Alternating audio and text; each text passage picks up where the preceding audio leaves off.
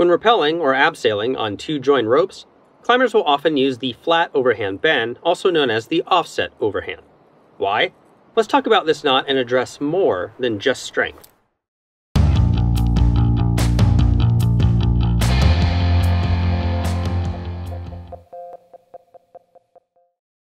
Hi there again, I'm Jason. It still happens about every other time I climb with two ropes on a multi-pitch climb with a new climbing partner. I set up our rappel and join my ropes with a flat overhand bend.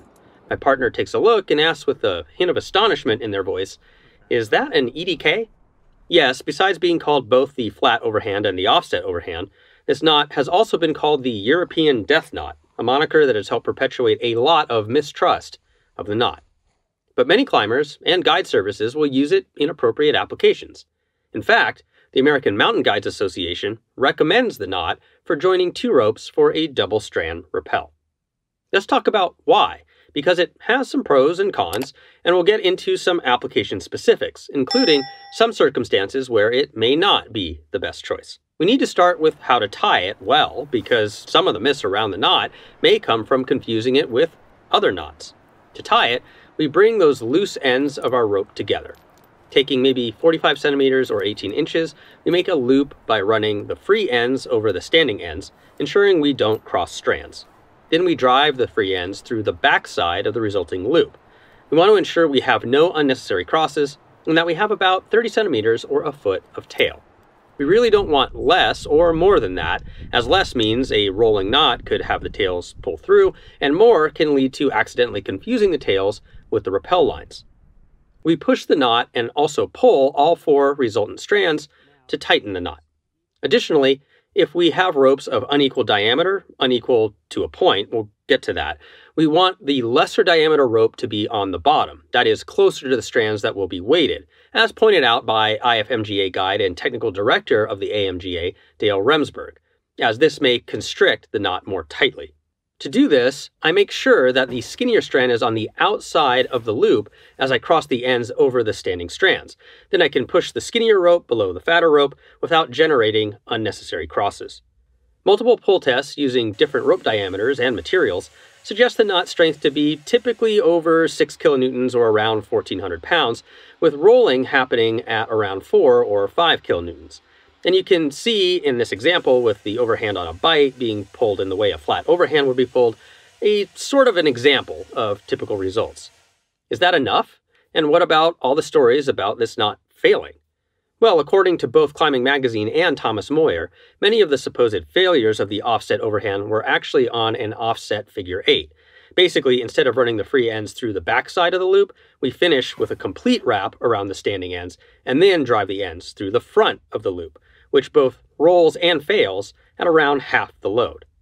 As far as the knot strength goes, I think Grant Prattley's writing and testing of joining knots is instructive. Both he and Matt Halmers illustrate how a climbing rappel on two strands has half the force on one strand and half the force on the other knotted strand. So if a person weighed 225 pounds with gear, he'd generate 1 kilonewton, split at half a kilonewton on each strand. Mr. Prattley distinguished this from canyoneering, where we might be more likely to pull this knot in a line with all the weight on a single strand. But when thinking about a knot applied to a rappel, we have other considerations beyond strength. First of which is that any offset knot will tend to rotate, giving its non-knotted side to the wall when running over a terrain feature, reducing the likelihood of getting stuck. But the flat or offset overhand is also small.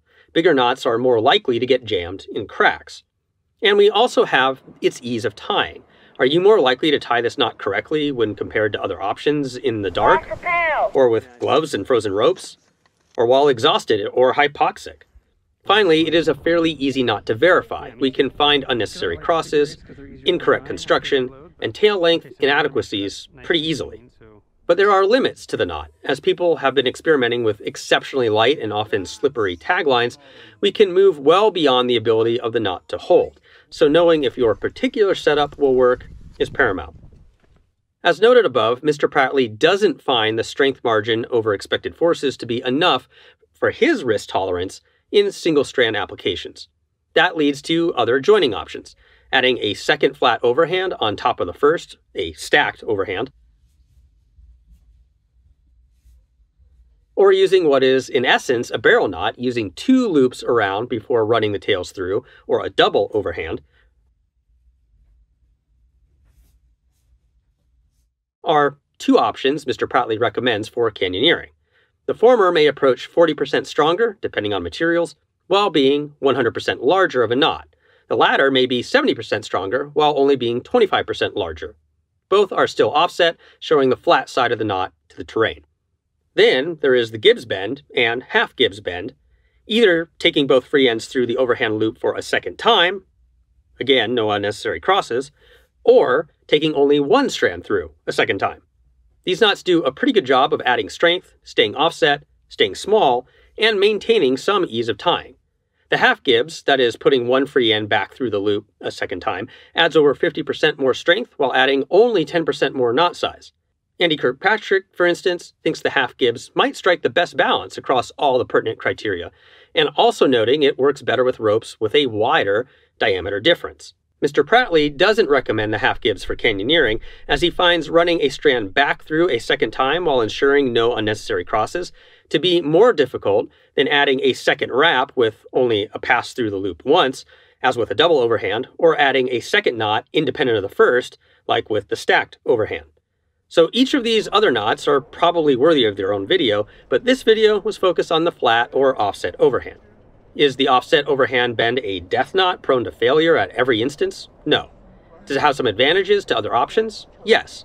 Does that mean it is the best tool for every and all applications? Like pretty much everything in climbing, probably not. How do you prefer to join your ropes? Tell us in the comments.